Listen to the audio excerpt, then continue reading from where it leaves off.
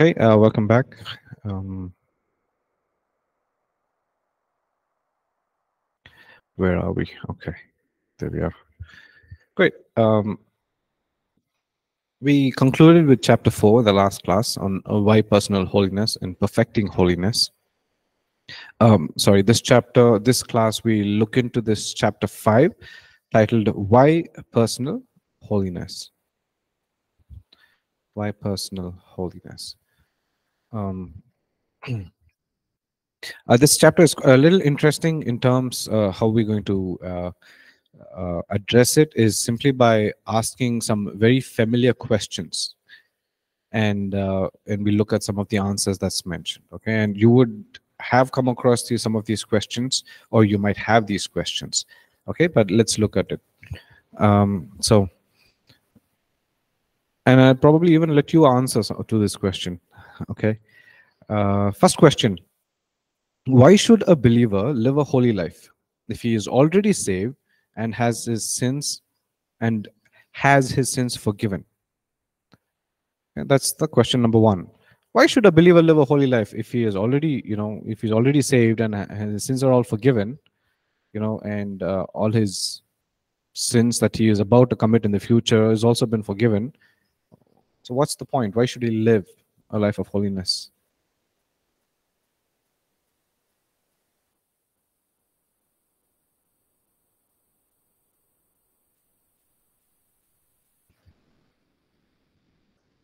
Anyone can answer.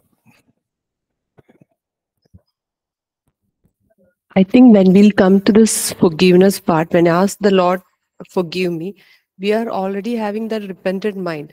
And when you are forgiven, we know the peace that comes from God. And why should we go back to that, again to that? Because we don't want there. That's why we are.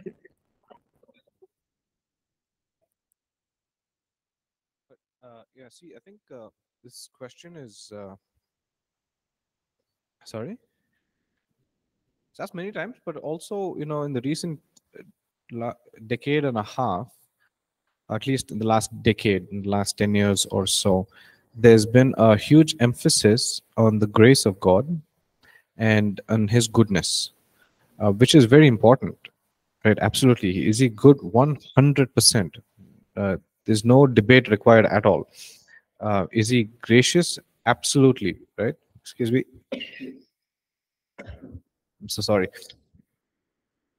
But then there are certain movements that's risen, that's kind of manipulated, I would say, his grace, saying, okay, you know what, we have already been forgiven, God's grace is there, and so that's been used as a license to continue living in a life of sin. You understood? Okay. So that's been pretty evident across the world in certain teachings and all of that. God is good. No matter what you do, he's always good. Right? And then there's this other extreme, no? If there's a good God, why is there evil in this world and all that? But that's very different. But for us to keep in mind, Nina says, we are representing God on earth, who is holiness personified. Yeah. Thank you, Nina. So why should a believer live a holy life if he's already saved and his sins are forgiven? So answer there states that sin affects our relationship with God. It affects our relationship with God. Now, the day, again, I've said this so many times, is the day, at the minute, the second I give my life to Jesus, I am saved from the state of sin. Yes, that's the positional truth. I am saved. I was a sinner. I am justified. That means, as a guilty person, imagine the court of law. Okay, so I'm sitting in a place where I look like the judge, so I'll be the judge, and say Anand is the one who's standing on the, what is that, whatever that is, box. Okay, he's on the stand, guilty as charged, right? He's been charged for theft and murder and whatnot. And so, what should be the sentence? The punishment should be, I mean, whatever the punishment, doesn't matter, but he should be punished, right? Because he is guilty. He should be sent to prison for X number of years, whatever. But Nina comes into the picture and says, no, I am paying the price. I'm paying the price for his crimes. And so because of the price that you paid, he's debt free now. Isn't it? That means he's been justified. Why am I saying all of this? Is because now, from being in the position of as a guilty person, his position, legal position, has been changed to innocent. Yeah. And so similarly, when we accept Jesus Christ as our Lord and Savior, a legal position in the spiritual realm, in the kingdom of God, we are changed from a sinner to a saint. Right? From a sinner to a saint. A person who believes, who is no longer a sinner. That is the positional truth. Are you with me? Right? So we are no longer in the state of sin, but we still continue to live in this body. Right? And so that means I still have the capacity to commit the acts of sin. Yeah. So after I give my life to Jesus, if I am pushed, I can commit murder. Right? I have the capacity to commit adultery. I have the capacity to commit sexual immorality. Right? Yes or no? So that's what it's talking about here, is that sin affects our relationship with God. Now, your positional truth may not change. Right? You are, because you've given your life to God. We look into that in a little bit more deeper in just a minute. But what does relationship means? It's with God. It simply means it's your day-to-day walk with God. Day-to-day walk with God. Now, the distinct memory of me giving my life to Jesus, which I remember, is the day that I got serious was, I think, November 11th of 2004 in a youth camp. November 11th, 2004 in a youth camp, there was a call clearly saying, okay, you've been living double standards life, lukewarm Christian. It's about time you get serious. So that night, I gave my life to God explicitly, inviting the Holy Spirit and giving my heart to God. That was 17. Now, and I believe that my legal standard position in God has changed from a sinner to a saint, right? But that doesn't mean after that I have never committed acts of sin. I have. Are you with me? But during the phases when I was committing those acts of sin, it actually affected my relationship with God, my walk with Him. There were days where I would be like, okay, I don't want to lead worship. I don't want to go to church. I don't want to see anyone's face. I don't want to read the Bible. I don't feel like praying. We add the word feel to everything, no? I don't feel like reading the word. I don't feel like worshiping. I don't feel like going to church, etc., etc. What is happening is that your lifestyle of sin, or if you're constantly living in the the lifestyle of sin, it is going to affect your relationship with God and how you walk with Him and how He wants to walk with you. Understood? No? Look at 1 John chapter 1 verse 6 and 7. It says, if we say that we have fellowship with Him, that means if we say that you're a Christian and you have invited Jesus into your heart and continue to walk in darkness, what is it saying? You're lying. We lie and do not practice the truth. But if we walk in the light as He is in the light, we have fellowship or relationship with one another. And the blood of Jesus Christ, His Son, cleanses us from all sin. Okay, and some of the most popular verses that follows that verse is verse 9. 1 John 1:9 is, if we confess our sins, He is faithful and just to forgive us our sins and to cleanse us from all unrighteousness. Okay, so 1 John, it's a beautiful letter. It's all about love. It's all about God's love for us and inviting us to live a life of holiness by talking about love. Because from first chapter, it talks about, it's like, hey, don't live double standards life, or don't live a life of hypocrisy. It's saying live a life of love, walk in the light, and be true. And if you confess yourself, if you commit sin, it's like, hey, don't worry, we all go through that. We do some things. It happens to all of us, isn't it? Yes or no? Hey, it happens to all of us. And it says, just confess your sins. And if you do that, he is faithful and just to forgive you. And then if you fast forward to 1 John chapter 5, it talks about a brother in Christ who's constantly living in sin. It's this epistle is only talking about this one thing, guys. Don't live in sin, walk in love, and be careful of habitual sin or continual sin. We're not going to go through the entire chapter. Go through it when you can. But that's what this whole letter is all about. Is that if you continue to live in sin, habitual sin, and if you're not willing to change, it is going to affect your relationship with God. Are you with me? Okay. So sin, the first point to the question is sin affects our relationship with God. Therefore, we will do what we can to live a life of holiness. Second one, sin gives the enemy access.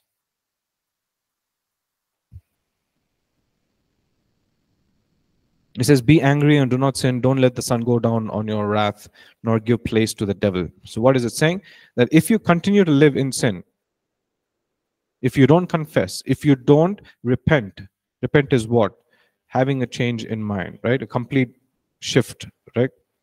If that does not happen, you have given keys to the devil. You have opened the door.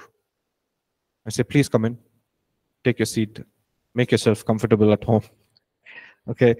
So that's what the scriptures is inferring there, is that sin gives the enemy access.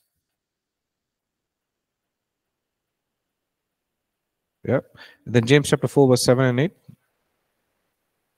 It says, if hands are not clean, if your heart's not pure, we cannot draw near to God.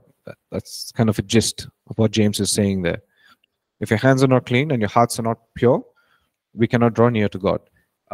You know the psalm that says, who shall ascend to the hill of the Lord? With those with clean hands and pure hearts. Why not clean hands and clean hearts?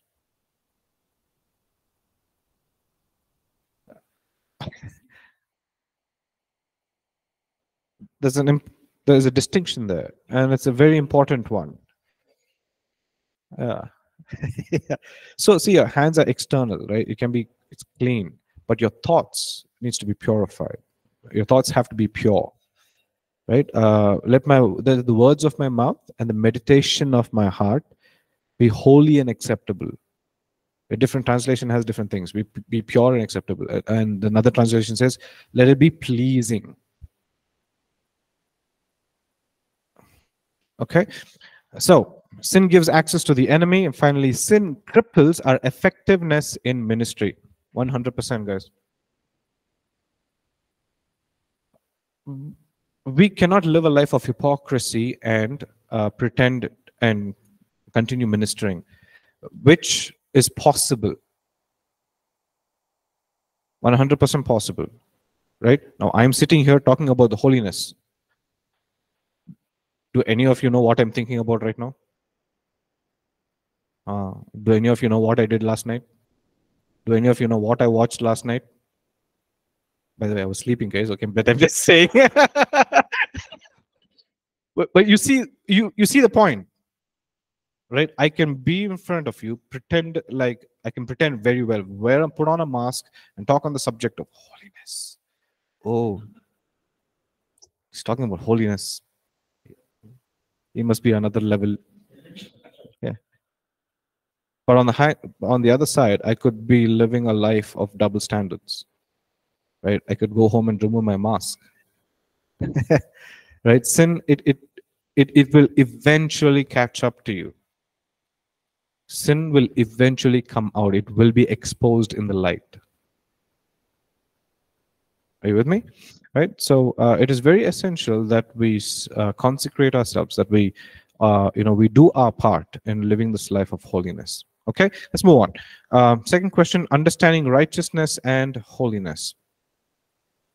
Understanding righteousness and holiness. So a question here states, a believer is already righteous in Christ. That means our legal status has changed in the spiritual realm. We cannot be made any more acceptable to God. Then why should a believer live holy if we are already righteousness of God? Actually, the answer to that question is like all in the first point, right? But two simple truths. What we've already been speaking about so much is when we talk about righteousness, it has two folds to it. One is your right standing with God. Okay, yes, again, the day you accept Jesus into your heart, he is your righteousness, he becomes your righteousness, and you can stand before God blameless and holy and without blemish. That is the right standing before God, right? That's one fold. The second part of it is your holy living. Okay, right standard is one thing, and right living is the other part on the other side of the same coin of righteousness, that we should say. Are you guys with me? Okay, so that's the second question, which is kind of related to the first question, and so is all the other questions. We look at, okay, so what are the rewards of personal holiness? What are the rewards you think of the personal holiness? What comes to your mind first when you think about, okay, I want to live a life of holiness, I'm going to strive this, but just according to you, what do you think are the rewards?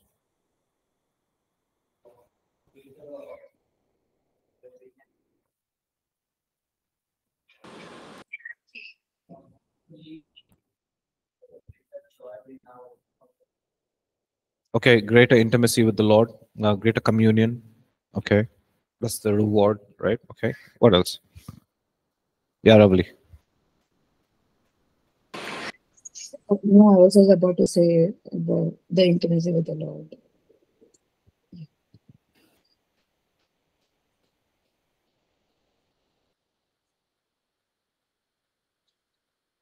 Lovely, can you say that again, please? I was about to say about having a greater intimacy with the Lord. Right. Yeah, thank you. Yeah, that's what Prince also shared. So, yeah, I think we're all on the same page. Right, the reward of personal holiness is, one of the things in the previous question, it says, we cannot be made any more acceptable to God. Right? In second question, it says, we cannot be made any more acceptable to God. Now, Bible says in Romans chapter 5, it says, while we were yet sinners, Christ died for us. Right? He died for us while I was yet a sinner. So I didn't have to do anything. I didn't have to do anything for him to give his life for me. And I can't do anything more for him to continue to love me. He's not going to love me any less or any more by me doing something, right? The cross is his ultimate I love you for us. Yeah? Yes or no? Okay. Right, but we can live a certain way in our lives that would please him. Again, going back to the life of Moses, he says, show me your ways that I may know you. That famous prayer that he makes in Exodus chapter 33. Show me your ways that I may know you. Right? And then we see that his prayer is answered in Psalm 103. Psalm 103 verse 7, it says, God showed his ways to Moses. God shows his acts or deeds to the people of Israel, but his ways to Moses. Why is there a distinction? People of Israel did not have to do anything for God to show off. Isn't it? But God yet did signs and wonders, and everybody saw, manna falling from heaven, everything, water coming out of the rock. People of Israel didn't do anything. They just had to follow Moses, and they were all complaining and murmuring along the way. But there is a certain way that Moses lived that pleased God.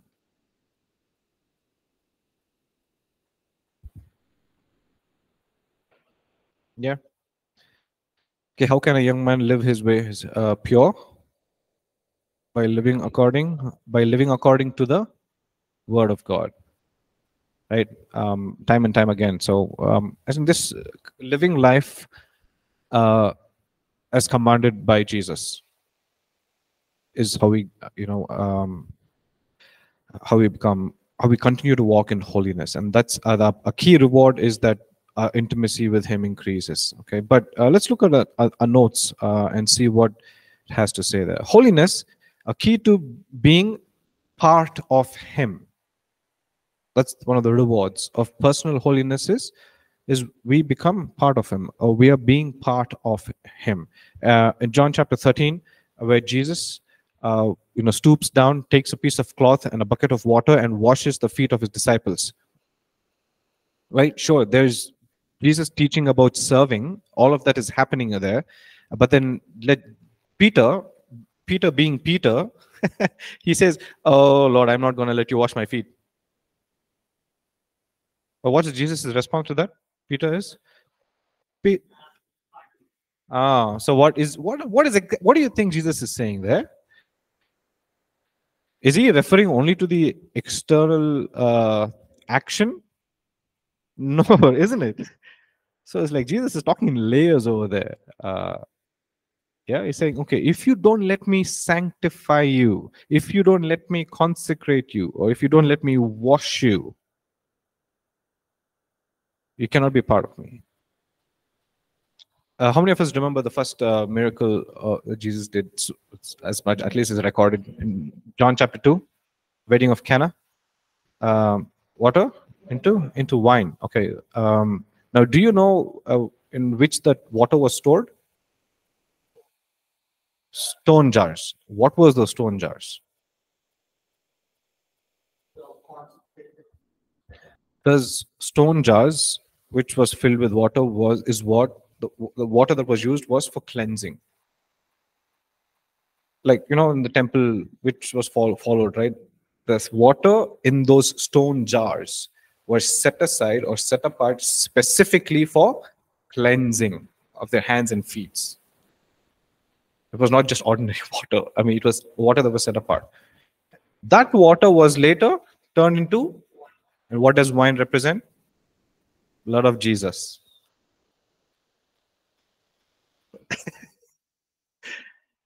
Are you with me? Right? And so that's what Jesus is saying. Allow me to wash you. And now it may just be the water, but in that Jesus is speaking to all of us in the future. Allow me to wash you with my blood. Okay? Cool. So holiness is a key for us to being part of Him. And then holiness, key to possessing our possessions. Living a life of holiness leads us or helps us or empowers us to possess what God has promised.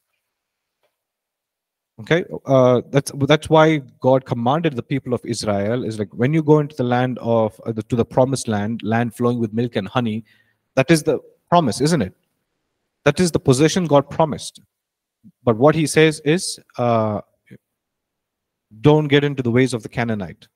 Don't worship their gods. Don't follow their ways. Be set apart. In other words, He's saying, don't compromise with their lifestyle. Chase them all away. That was the commandment, guys, is chase them all away. Chase the enemy away. But that's exactly not what they did. They did not do that. They compromised. They let the enemy stay. You see how the book of Judges start. It's saying that, okay, although they chased away a few of them, there were few of those land who just let them be in that land. They thought, okay, what threat are they going to be? Now we have our own land. We've come here. They are not going to be of any harm. Few years later, it's the same enemy that they compromised and allowed them to stay, later oppressed them. It began with oppressing them for 7 years, 40 years during the time of Samson. So what you allow or to stay in your life, or you compromise, if you allow a certain sin to live with you and saying, chalta hai, it's okay, no problem, will eventually rule over you. And it will hinder you from possessing what God has for you. Okay, Numbers chapter 25. Just going slightly off, but it's very important. Numbers chapter 25 is a turning point in the history of Israel. Okay, it says that the sons of Israel committed sexual immorality with the women of Moab. I think it's right, Moab, no? Because there's so many ites. Because like, I wonder which tribe it is. Moab, right? Okay.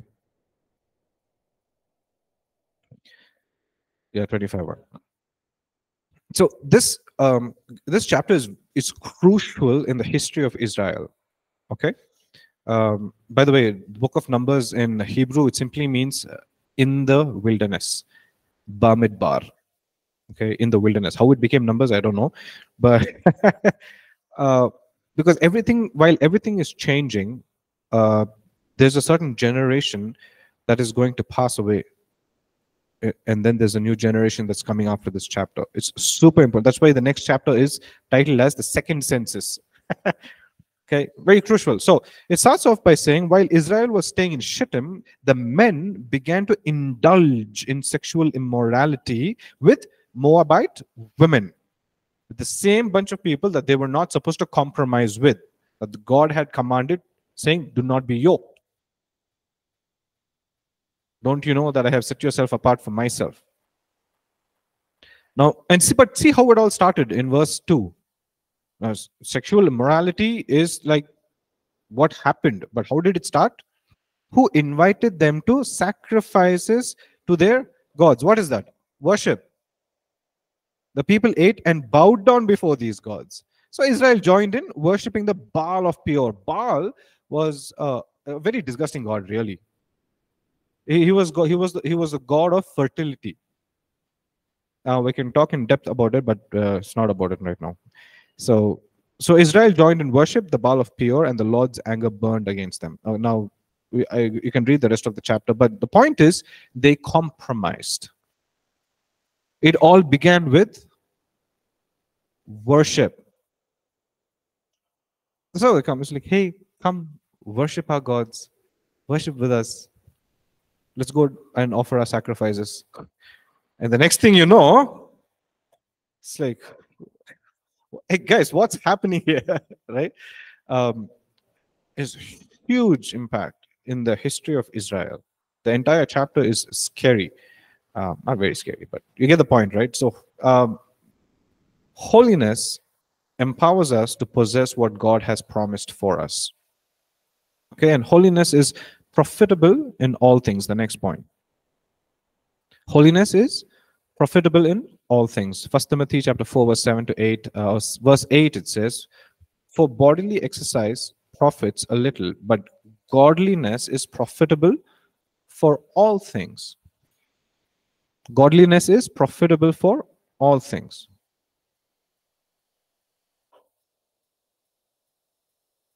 Right, so it's simply saying that if you live a life of holiness, set apart and devoted to God, in every aspect of your life, you are going to see the hand of God. In every area of your life, you are going to see the hand of God. In all your ways, you will see the hand of God. Right? For example, like you're a wife, you're a mother, you're so many other things that I do not know of. And in all those ways, you will see his hand and favor because you are pursuing holiness. Are you with me? Right? It's something beautiful that is written about Joseph in Genesis. It says that for the sake of Joseph, God blessed Potiphar's house. Joseph was living a life of holiness, but everyone around him was being blessed. It says God, it's there in the Bible, guys. It says, for the sake of Joseph, God blessed Potiphar's house.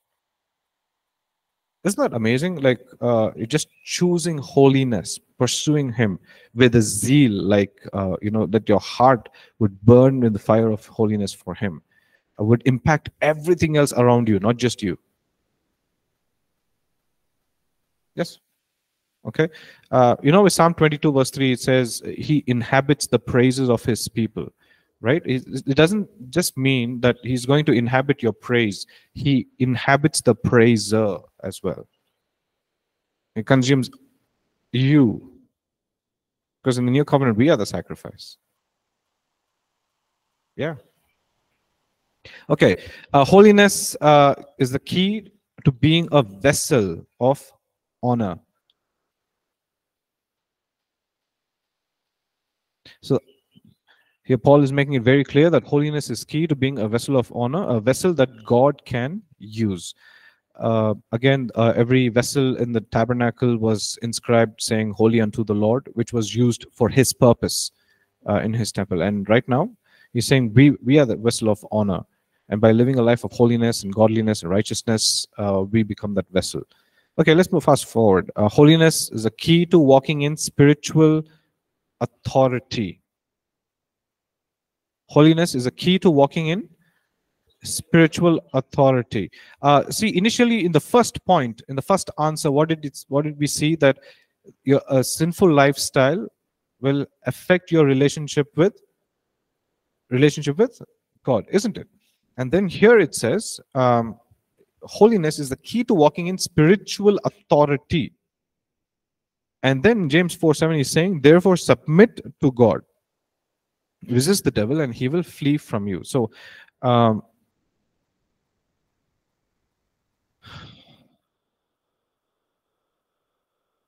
we made this point so many times that you can live a life of double standards, a life of hypocrisy. Right? On the day of judgment, you can stand before God and Jesus and say that, Lord, do you not know that in your name we did this, X, Y, and Z? Jesus' classic response was, I do not know you. That means that know is not knowledge. It's like, I don't share that intimate relationship. I can't recognize you, is what he's saying. I can't recognize you. I do not know you. Right? And it's amazing how that is directly connected with our spiritual authority. But have we lived a life of complete submission to God? Okay, holiness is key to Christ-likeness. I want to encourage you to just go through all those passages because there's so many, and due to time constraint, I'm swifting through those. Okay, but these are all extremely important points and scriptures that's given to each question. Okay, holiness is key to Christ-likeness.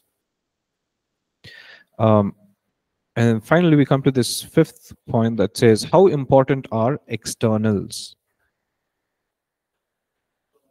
How important are externals? So how important are external style of clothes we wear, makeup, jewelry, etc., to being holy, not being holy? So not important at all. Let's move on. Yeah, holiness is not based on your cosmetics. We've established that, right? It's based on our communion with the Lord. Yeah, it's based on our communion with Him, our fellowship with Him. Great, we've established that. Hey, is there anything else that you want to share before we just continue the last point?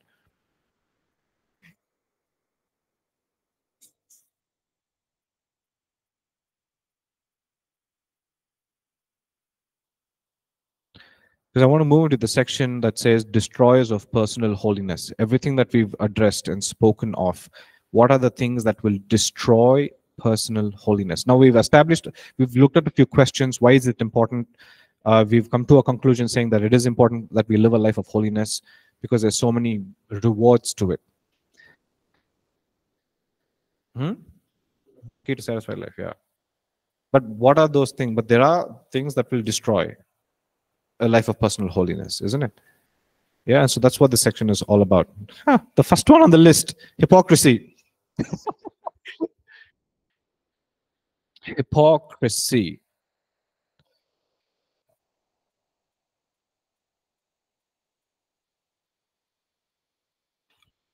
In 2020, when the pandemic hit, we did a youth conference online, and we called it On the Road to Damascus. Demasking. Damascus is just a play of words. Yeah, demasking, we're just removing. So, on the road to Damascus or Damascus, right? It was all about how Christians, forget people of the world, um, leave them aside, okay, but how Christians have mastered the art of wearing a mask. We have mastered the art. Like nobody's business.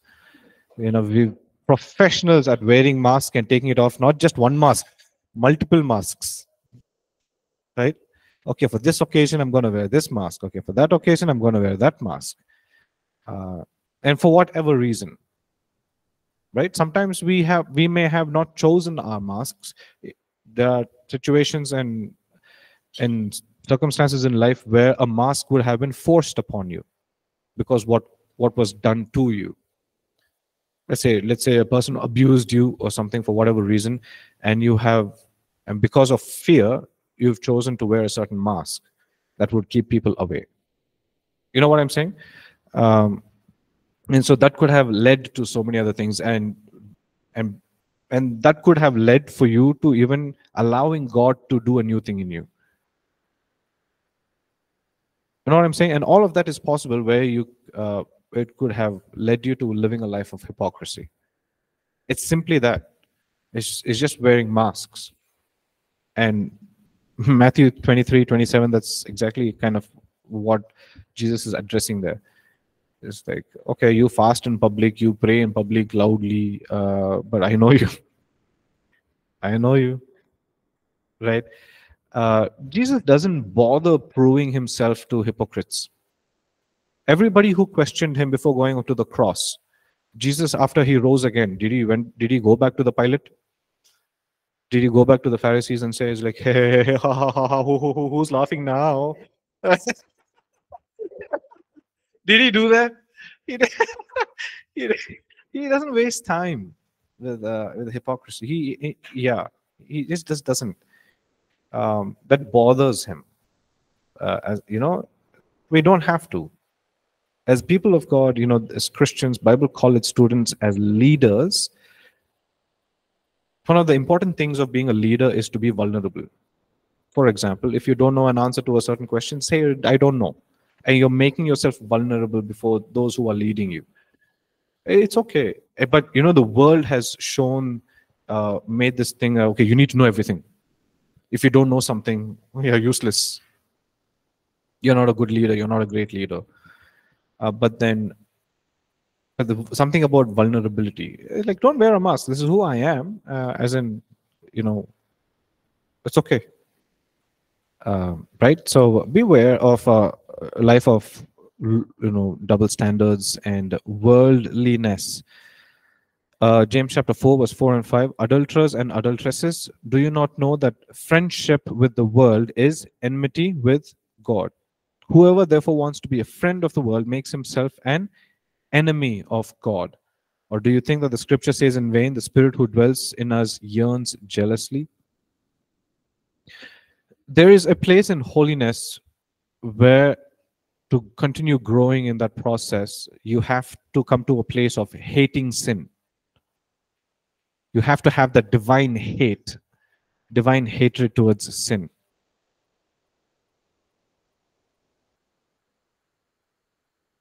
Right? Divine hatred towards sin. Now, please, you have to keep in mind that here it's talking about the ways of the world. We are still called to go and to minister and teach and preach the gospel to the people. We can't use this verse and say, okay, I'm just going to be here. I'm not going to go into the world full of sinners, demons, and all that. It's simply saying, don't be conformed, but be transformed. Romans chapter 12. Okay, don't compromise, guys. Simple. All these points just leading to one thing: don't compromise. Don't compromise. Samson compromised his calling, his holy calling. He was a Nazarite for life. What was Samson's weakness? His eyes. It says when Samson saw a certain woman, he went down to Timnah. First, it starts off by saying Samson went down to Timnah. That means went down. If you see the map, he's backsliding. Okay, so he went to a place where he was not supposed to go, because that land did not belong to these people. And then he says he saw, and it pleased him. What was the first thing that the enemy took off when they caught him? Okay. Next point.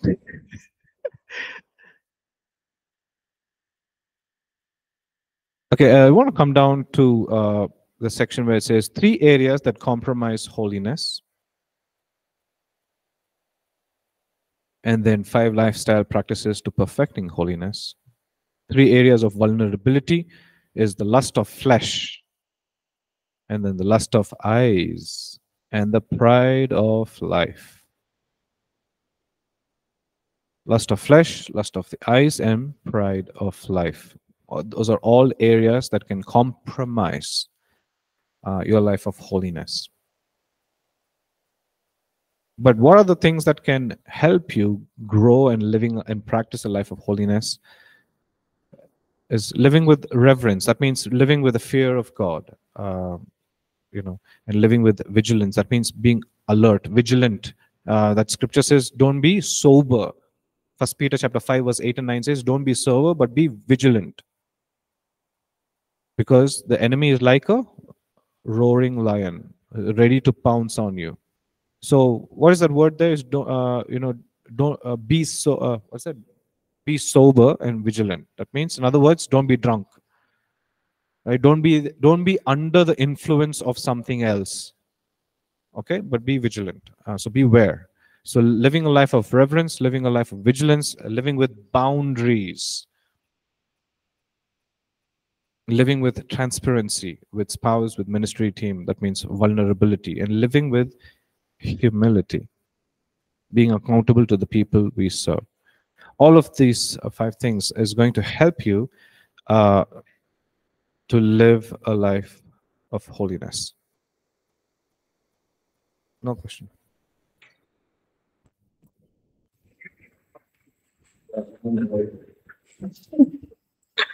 So it's like 3 areas that compromise holiness instead of that lust of flesh. So like in bracket that sexuality, food, and sleep. So could you please explain like how sleep is affecting sleep is affecting the holiness? Like like compromising the holiness. How? So when you say the lust of the flesh, most of the time we associate the word lust with only sex. When you think of the spirit of lust, 90% of the time we only think of it as sexual immorality. But it is the lust of the flesh. What are all the things that your flesh is capable of doing? Not just committing sexual immorality, but gluttony is a sin in the Bible. What is gluttony? Overeating, obese, right? It's like, it's just eating without control and whatnot, or treating food as worship, and you have no as in treating food as God, and that you just have no control over it. And then sleep. I mean, the way I see it is kind of sleep is important, rest is important, absolutely. But everything that is not done in good balance, for example, it's if you go through the book of Proverbs, it says that is associated with laziness, and laziness is treated like a disease. Right? Is what? Couch potato. Netflix and chill. Right? And you see what I'm saying, right? It's like not being productive, not being efficient is is a compromise. As they used to say, idle mind is a devil's workshop. So yeah.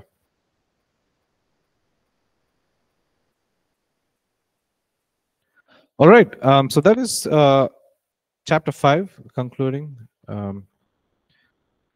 why personal holiness and the importance of it. All right, we'll pause here. We'll meet again next week and continue from where we left. But thank you all for joining. God bless you.